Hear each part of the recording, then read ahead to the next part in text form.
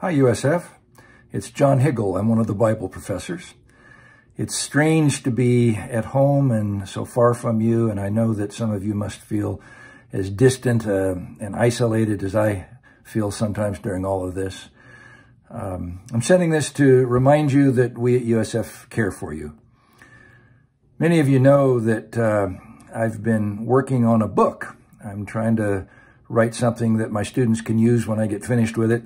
And for that project, I've been looking into the book of James, and I think what it has to say in the first chapter might be helpful in our current situation.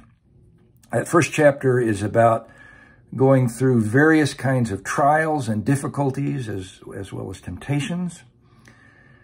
And it's the way he ends that part that strikes me. He says, "Every good and perfect gift is from above, coming down from the Father of lights, with whom there is no variation or shadow due to change."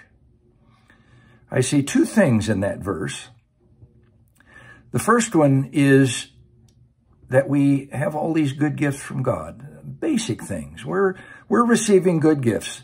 It might strike us to be sort of focused on the things we're missing right now, the things that we thought were going to happen.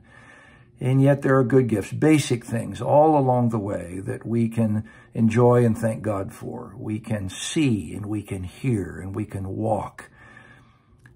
We have enough food to eat. We have people in our lives who love us. And the list goes on. And we do well to thank God for those things and to remember them.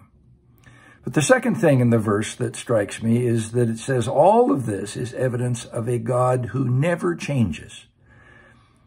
In the midst of everything that is shaken up, God is stable. He is solid. He is steadfast. And that stability includes his steadfast love for us. And so we are loved by God every hour of every day, and that's a good thing. And so I hope there will be refreshment for you from him in these strange days. God bless you.